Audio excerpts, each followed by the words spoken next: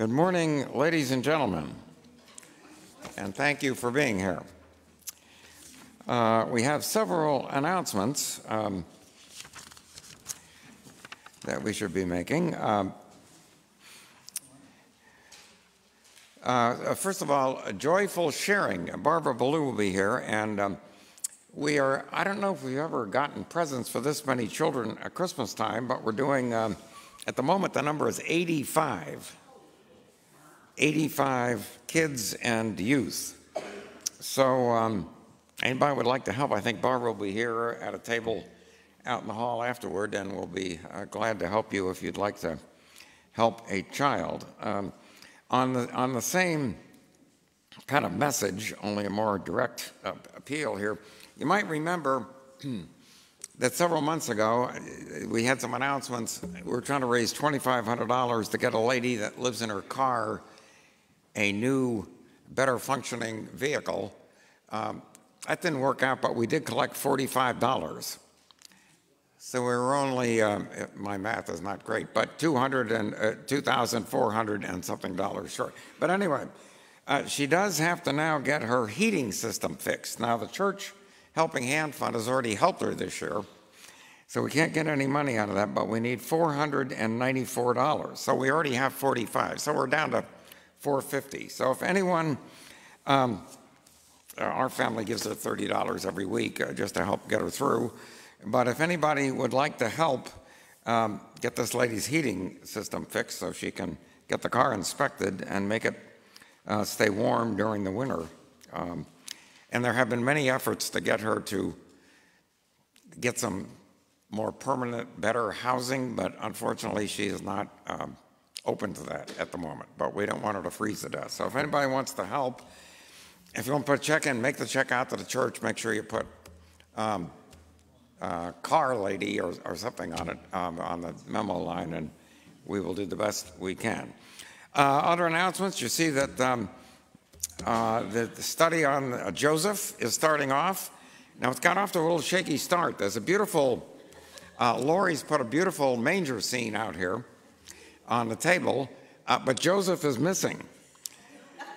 So it is important that we do what we can. So if you want to study about Joseph, and maybe that group can figure out by the end of Advent where he went, that would be helpful. So that's coming up. And the first class is Thursday, and the first class will be at the library, right? Right, at the library. So the cookie walk's coming up, the cantata's coming up, at Christmas Eve services, as usual, 7 and 11. However, I will announce, this will annoy my wife, but I'll say it anyway, that there's no service on Christmas Day because it's a religious holiday. But it's also a Sunday. But since we'll be here after midnight, I figured that would be okay. All right, now there are other people with announcements. Okay, yes, Ellen. She's got a clipboard, so be ready for that.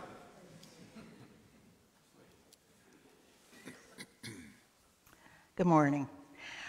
It's been a custom in this church for as long as I've been coming here to have on Christmas Eve poinsettias decorating the church. And so to do that, we ask that people sign up, hence the clipboard. They cost $10 a piece. You can buy more than one. And then on Christmas Eve, you can take it back home with you. So if you want to contribute in that way and enjoy the poinsettia for the rest of the holiday season, please do that and do it by December 18th, so a couple weeks to make a decision if that's a hard decision. And I'll put this out on the table. Please talk to me. I'm Ellen, and my cell phone number is on here. Okay, thank you. Okay, other announcements? Yes, Lynn.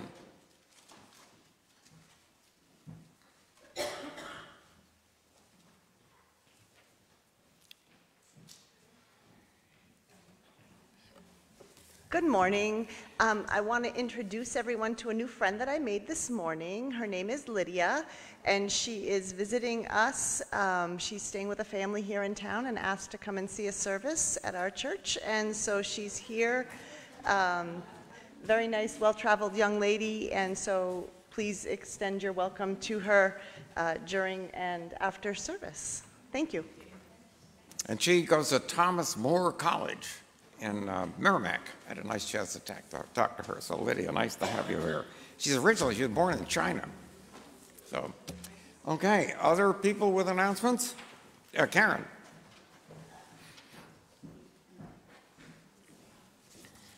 So as Woody said, the Cookie Walk is actually on the 11th. It's in 2 weeks from today.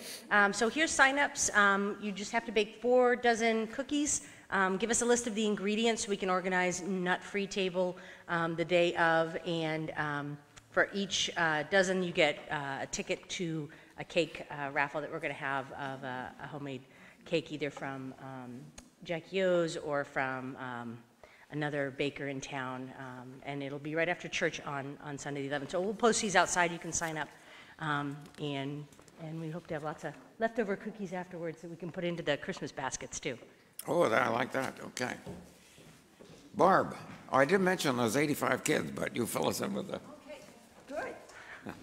Yeah, we are helping 85 kids and teens this Christmas season.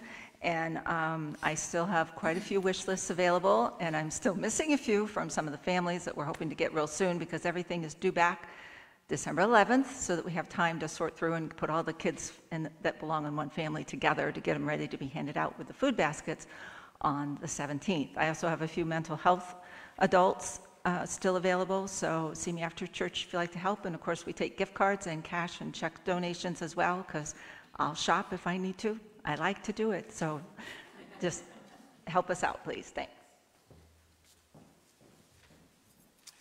Thank you. Okay. Oh, that's Linda. Okay, Linda.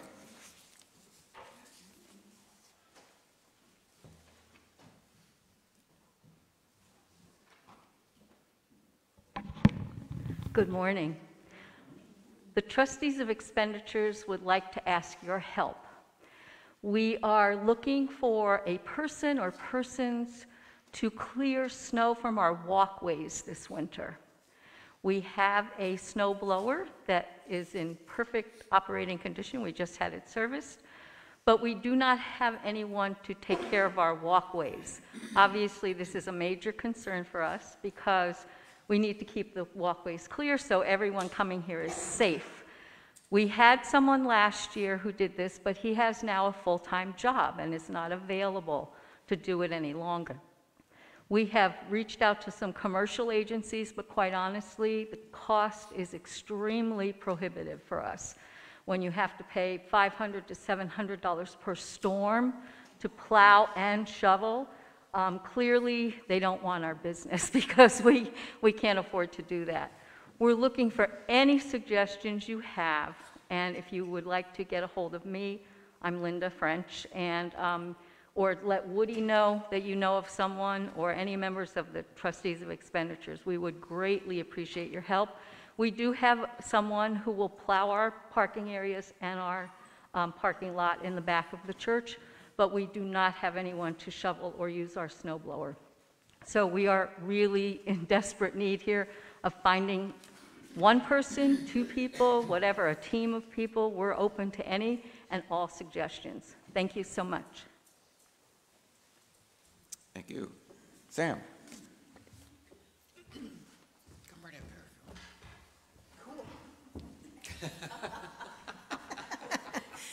We just wanted to let everybody know that Deb Kiner is going in for surgery on this coming Wednesday for a knee replacement, so just keep her in your thoughts and prayers, please.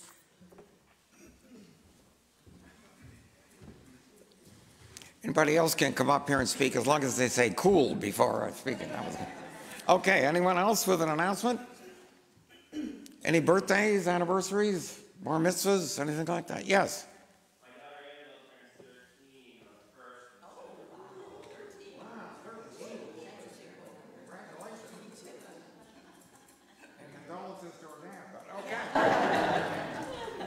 Yes. Judy, is that Judy? Yes.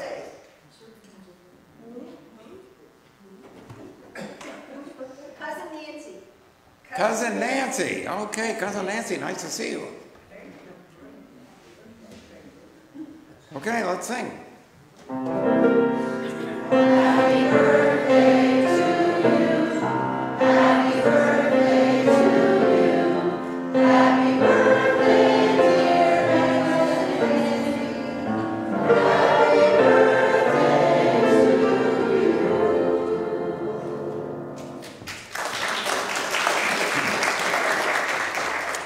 And we begin the service with our morning prelude.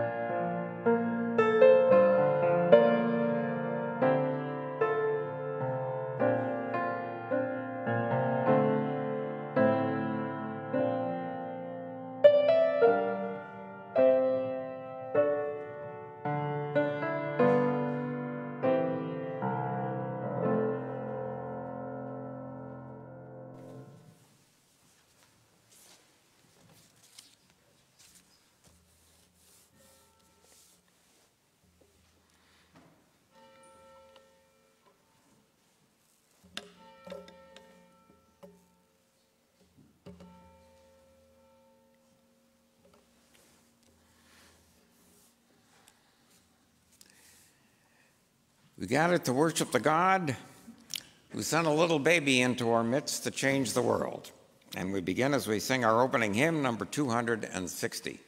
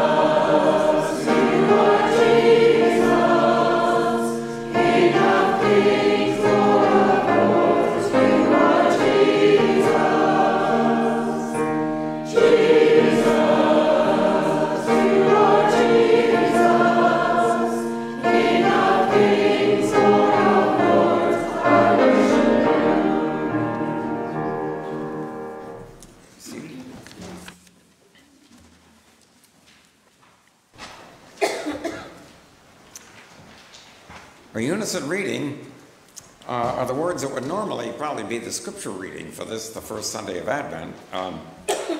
But because we're doing the alphabet, an alphabet of faith, and this is K, however, hope, which is expressed in this reading, will really be an important part of the kingdom as we talk about it in the sermon. So let us read together the words of Isaiah on the announcement side of our bulletin.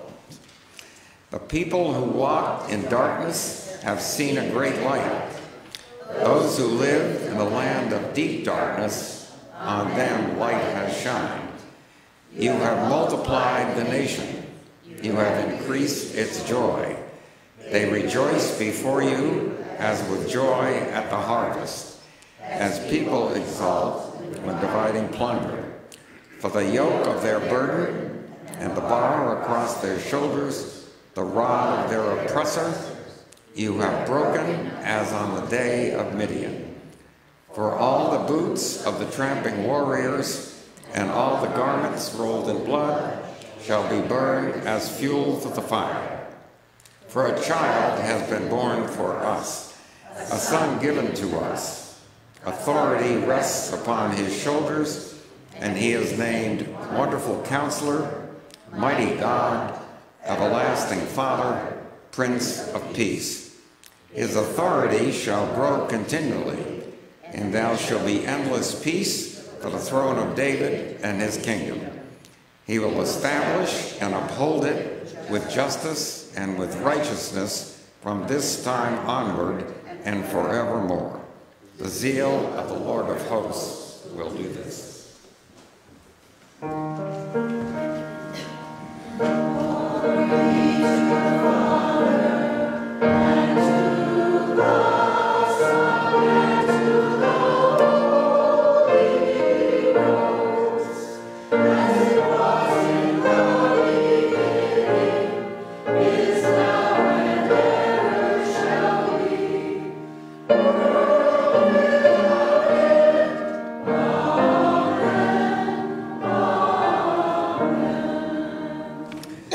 Let us affirm our faith in the words taken from the Confession of 1967, and that again found on the announcement side of our bulletins.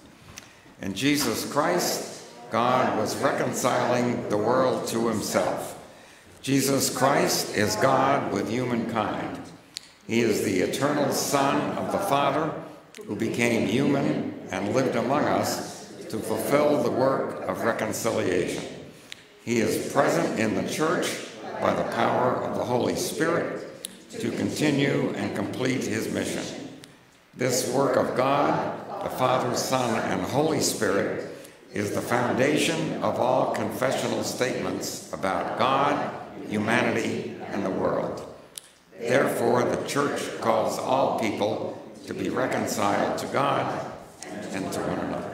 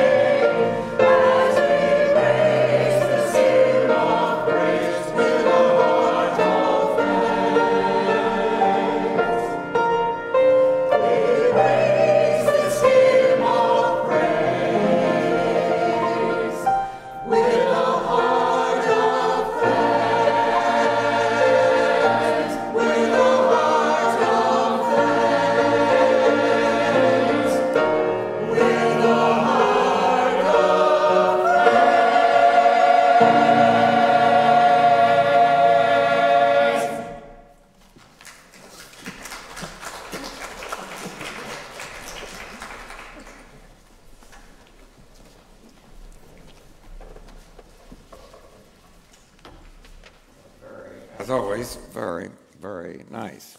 Now, the scripture reading is one that we usually read at Easter. But it's one of the most fascinating scenes in the Bible. It's after Jesus has been arrested, and he is brought before the Roman governor, Pontius Pilate. Begins with the 33rd verse of chapter 18 of John. Pilate entered the praetorium again and called Jesus and said to him, "Are you the king of the Jews?" Jesus answered, "Do you say this of your own accord, or did others say it to you about me?" Pilate answered, "Am I a Jew? Your own nation and the chief priests have handed you over to me. What have you done?" Jesus answered, "My kingship is not of this world. If my kingship were of this world, my servants would fight, that I might not be handed over to the Jews. But my kingship is not from the world." Pilate said to him, "So you are a king?" Jesus answered, "You say that I am a king. For this I was born, and for this I have come into the world to bear witness to the truth. Everyone who is of the truth hears my voice." Pilate said to him, "What is truth?" Very dramatic scene in the New Testament. So, time for the children's sermon. We're going to start lighting some candles down here at the Advent wreath, so please join me.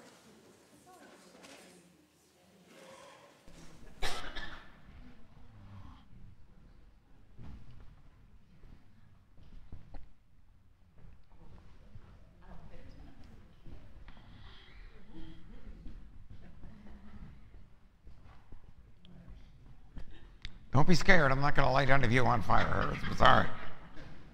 Come right up here. Come right up here. Come look at our Advent wreath. Who knows what Advent is? You do? Countdown to something. It's what? It's like a countdown to something. A countdown to something. Yes.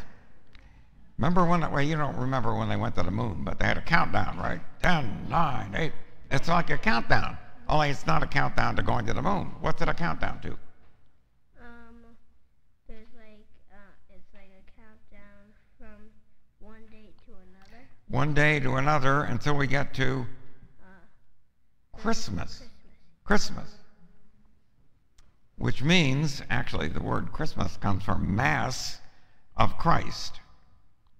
And a Mass is a service in a Roman Catholic church. Mass of Christ. It's the countdown to Christmas. And there are 4 Sundays till we get to Christmas. Actually, the 4th Sunday is Christmas Day. That's the one we have off because it's a religious holiday. But each one of these candles means something. And this first one that I'm going to light here is a candle of hope. And we light that, if we're lucky. Takes a little breaking in there, so there we go. We light this with a hope that they had many, many years before Jesus was born, that there was going to be a special king that God would send. And this king arrived not in a palace. Where was Jesus born? Like a barn kind of building. Like a barn, like a stable. Mm-hmm. There was no room at the 7-Eleven or the Holiday Inn in Bethlehem. And they found a place to stay because they were there to pay their taxes in a stable. And we have great hope that Jesus will come again and create a much friendlier, more loving world for all the people on this globe. So that's our candle of hope. Okay, we'll see you after Sunday school. Thank you very much. Okay, thank you.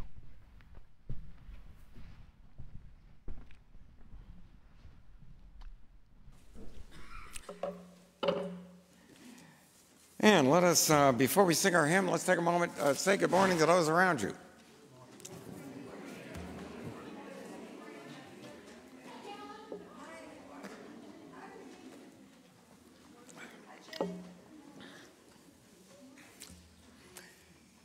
And we're going to sing hymn number 766.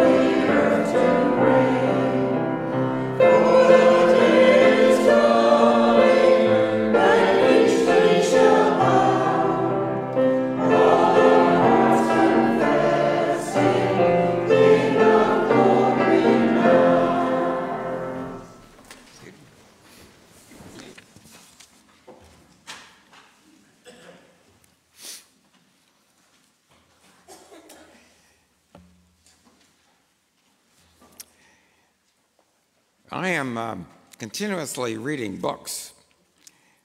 I have chairs with them stacked next to those stacked next to the bed. I just read another really great book over the weekend. It's kind of an odd topic. It was a great book on the history of glue, but I found I couldn't put it down. It was just really gripping. Kind of a sticky topic, but you know.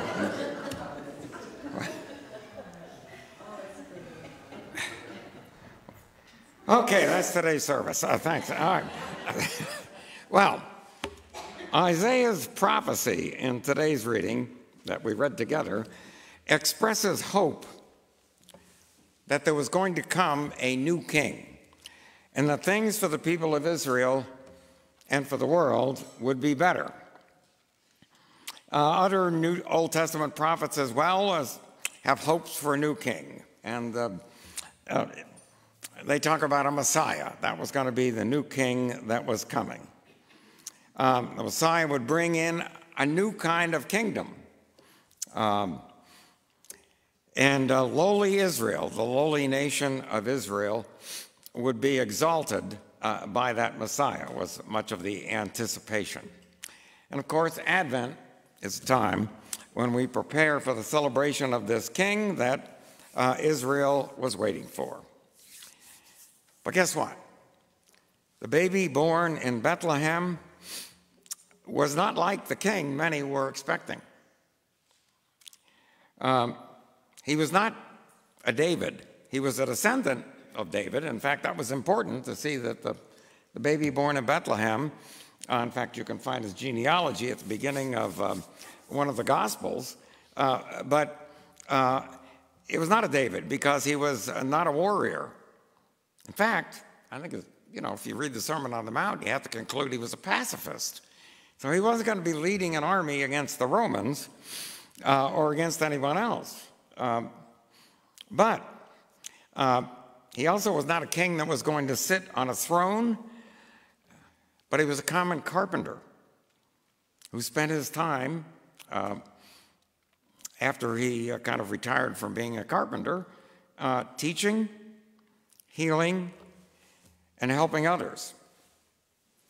And yet, he preached about a kingdom, the kingdom of God, which includes the wonderful vision of Isaiah of a world of peace, where nation shall not lift up sword against nation, neither shall they learn war anymore.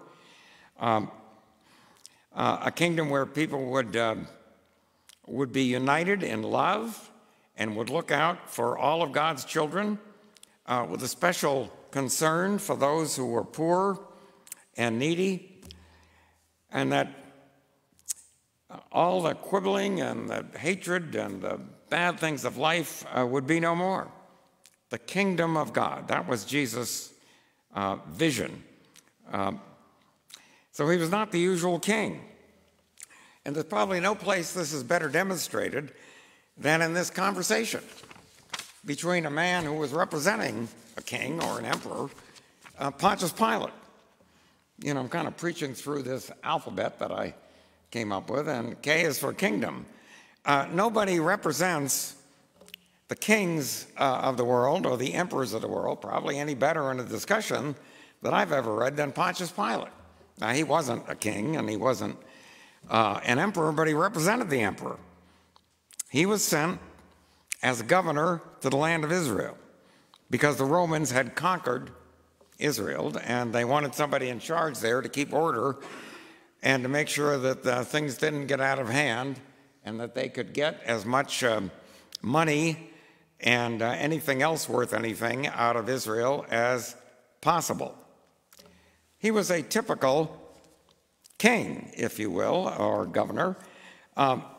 He wielded power over people's lives, and he did it to force them to obey the laws that he made out of fear. I mean, what could he do? Well, that's why they brought Jesus to him, because he could put people to death. And I've mentioned this many times during Lent. If you entered Jerusalem at the time that Jesus was alive, outside the walls of the city, on either side of the road, you'd find crosses. Jesus was far from the only person ever crucified. It was a common practice by the Romans because it was a symbol when people walked by that you better obey the law or this could happen to you. So that's kind of the outlook of what Pilate tried to do. Now, he was a kind of a traditional person of authority, representing, in this case, the emperor. Jesus was entirely different. Entirely different. He had power, but his power wasn't the Roman army. His power wasn't the fear of crucifixion. His power was the power of love, God's love. His kingdom that he talked about was going to be a much different kind of kingdom than the one that Pilate represented. It was going to be a kingdom not of walls and of all kinds of laws, but a kingdom of the heart. It was going to be, and because people's hearts would be changed and God's power would come, God's power was the power of love. So that kingdom was going to be a place of love, a place of peace, a place where every person was important, regardless of who their ancestors were, the color of their skin, their economic situation, or any of the things that normally separate people from one another. The important thing was they were all going to be in a kingdom together of love. Now, that was really a problem for Pilate. He didn't know what to make of this fellow. Now, Pilate, I think, sometimes gets a bad rap. Now, not that he doesn't deserve some of it, because if you read the history of Pilate when he was governor in other places, he was equally brutal as he was in Jerusalem. to keep order. His job was to keep order and to keep the revenues flowing to Rome. And he was a pretty brutal guy. But he was apparently of some intelligence. And he talked to Jesus, and he says, well, what kind of kingdom are you talking about? What kind of king are you? You're in my power. I have your life in my hand. Jesus said, you have nothing in your hand. Pilate's thought, well, this guy seems like he's a little loony, but not very dangerous. He's obviously not going to lead a violent revolution. And Pilate's understanding of the kingdom, of a kingdom, was the Roman Empire, where might makes right, where the king or the emperor or the emperor's representative, the governor, rules by force. Now, this is the beginning of Advent, and we have a lot of territory to cover because the world is not much different. I picked up the paper this morning. Headline, Ukraine remembers Stalin-era tactics as war ranges. Now, this war has been going on for quite a time, and I was very proud when we sent some petitions to Mr. Putin. He never sent me a thank you note or called, but we sent it to him. But this is nothing new. In November 1932, the leader of the then Soviet Union was a man named Joseph Stalin. If you wanted a brutal guy, there was your guy. In 1932 in November, according to this article, Soviet leader Stalin dispatched police to seize all grain and livestock from newly collectivized Ukrainian farms, including the seed needed to plant the next crop. What was the result of that? Millions of Ukrainian peasants starved to death in the following months from what Yale University historian Timothy Snyder calls clearly premeditated mass murder. Starved people to death. Stalin might have killed, some people believe he killed more people than Hitler. He was a brutal guy. And now Russia has targeted critical infrastructure across the Ukraine in recent weeks through waves of airstrikes, again reading from this article by Dan Pelichuk of Reuters, has targeted critical infrastructure across the Ukraine in recent weeks through waves of airstrikes that have sparked widespread power outages and killed civilians. Millions of Ukrainians were still without power after fresh strikes this week, President Zelensky said late on Friday.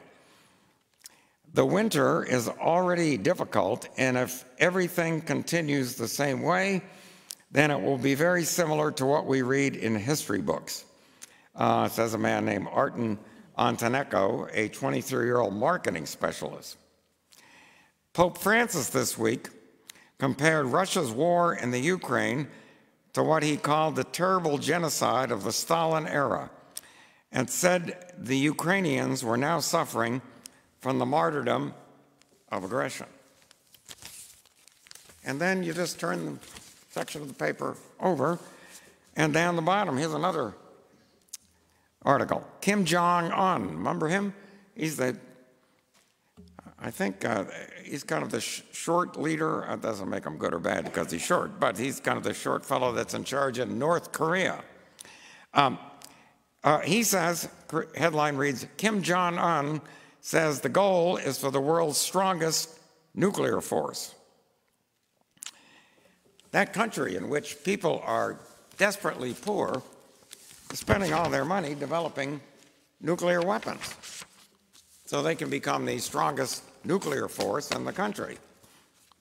I think it's time for President Biden to call former President Trump and get the phone number for Dennis Rodman, who gets along with this fellow, send him over there and see if they can play a little basketball and calm him down. What does the Old Testament say? And I guess it's Ecclesiastes. There is nothing new under the sun. And that's certainly true of our understanding of kings or people in charge. And yet for Jesus, in this discussion with Pontius Pilate, power is not the power of Caesar's military. It is the power of God's love, a power which Jesus used to heal people, both physically and spiritually, and to bring people together. And it's a power that calls us today during Advent. It's a power which can change lives and can change the world in which we live by harnessing the power of love and using it for good. And good is which is for God. We live in a time when Jesus' vision of the kingdom of God seems a long way off. And yet it was the central message of his preaching. And the candle of hope that we lit this morning on our Advent wreath reminds us that with God's help, it is possible to do what little we can in our wonderful little town here, to move our world closer to the kingdom that Jesus came to proclaim.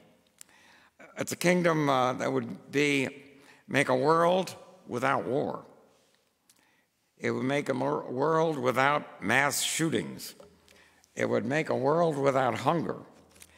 It would make a world without hatred, a world without racism, a world of peace and unity and justice and love.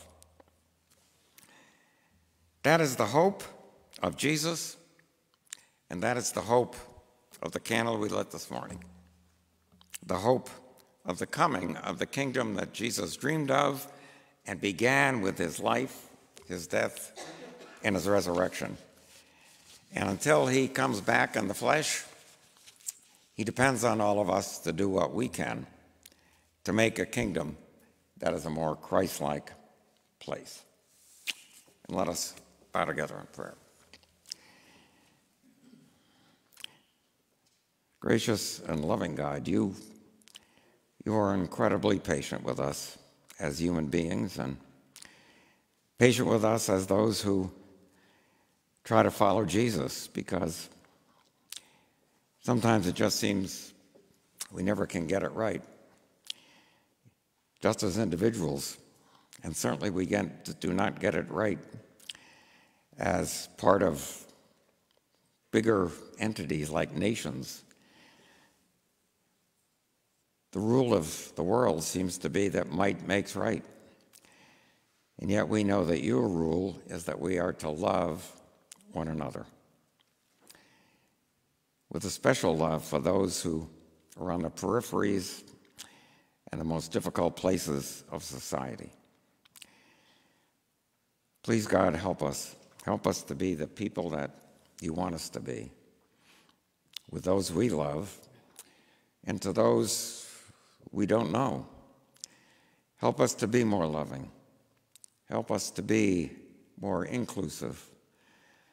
Help us to come together, not just with family and friends, but with people throughout the world, to work at creating the kingdom that Jesus came to bring. Help us to become more loving in this season of love, but in each and every day of our lives. We thank you for your forgiveness, which we will continue to need because we know that we are not always loving, and as hard as we try, we will never completely succeed. But because you love us and forgive us, help us to love and forgive others and make a world that indeed is the kingdom that Jesus came to begin. We offer our prayer in the name of Jesus with a special remembrance of those who are sick, with those who are suffering, with those who have lost loved ones, with all those with special needs. We pray Jesus' prayer, praying, Our Father, who art in heaven, hallowed be thy name. Thy kingdom come, thy will be done, on earth as it is in heaven. Give us this day our daily bread, and forgive us our debts as we forgive our debtors. And lead us not into temptation, but deliver us from evil. For thine is the kingdom, and the power, and the glory forever. Amen.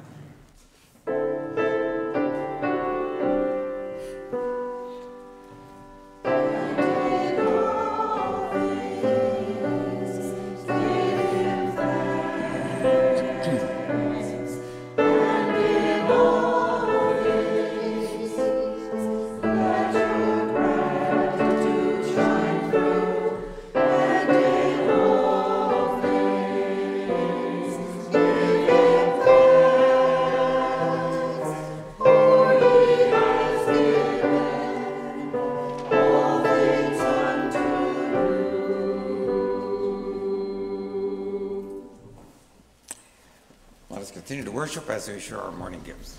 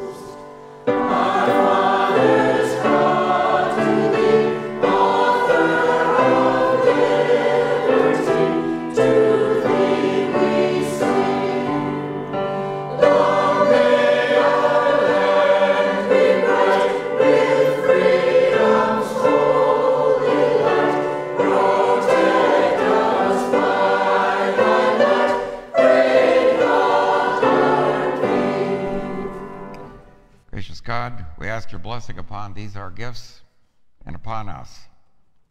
May we be your servants. We ask for your help. In Jesus' name, amen. Now, closing hymns number 245.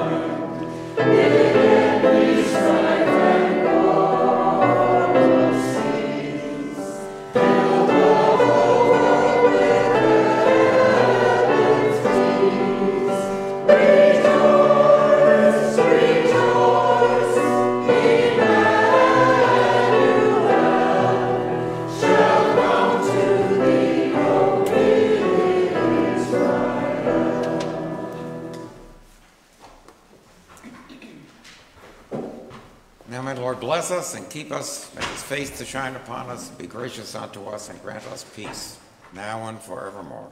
In the name of the Father, and of the Son, and of the Holy Spirit. Amen. Amen.